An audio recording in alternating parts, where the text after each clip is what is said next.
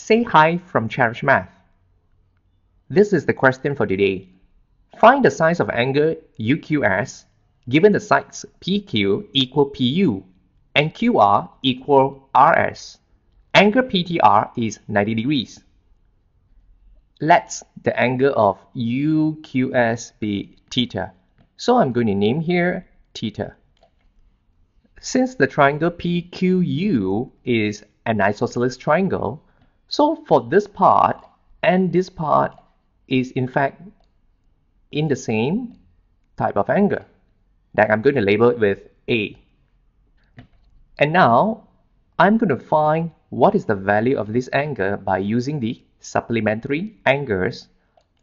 That will be 180 degrees minus A minus A.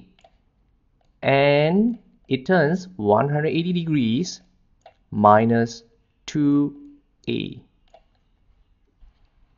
By looking at the triangle of QRS, it is in the form of an isosceles triangle too.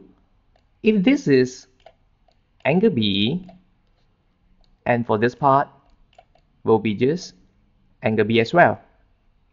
And for the angle of this part, it would just be 180 degrees minus 2B. By using the supplementary angles on the triangle QRS. By referring to the line of PQR, we know that this is a straight line. And for the value of A plus B plus theta, it is going to be 180 degrees. This serves as the first equation for our solution. Now, I'm referring to the triangle of PRT, which is the biggest triangle here. The sum of each of the corner would be 180 degrees. That means I'm going to sum up 180 degrees minus 2A that I got it from here, add up with this angle, which is 180 degrees minus 2B, and add up with the right angle at this corner, which is at 90 degrees,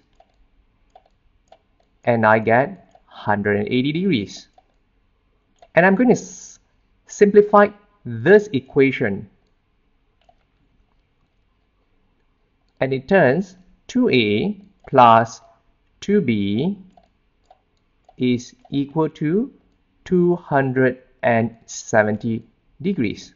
Now, I keep on simplifying the thing here. That turns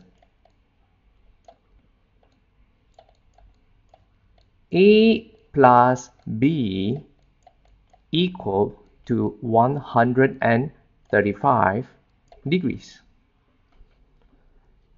It serves as the second equation for this part.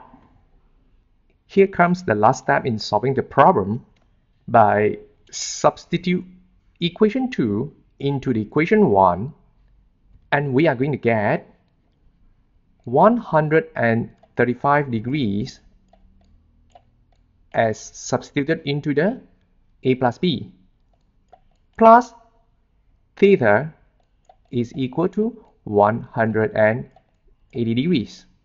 So the value of the theta here that I'm going to get is 45 degrees as our final solution.